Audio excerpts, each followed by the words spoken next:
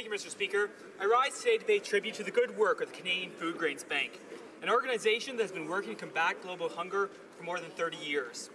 Not only does the Foodgrains Bank provide nourishment for those in need, but it also works with communities to improve agricultural practices which allow for long-term and sustainable food security. This good work wouldn't be possible without a network of volunteers across this country. I think of folks like Ron and Nancy Kramer, who have been volunteering with the Thames United Church Growing Project for many years and who selflessly give their time and talents.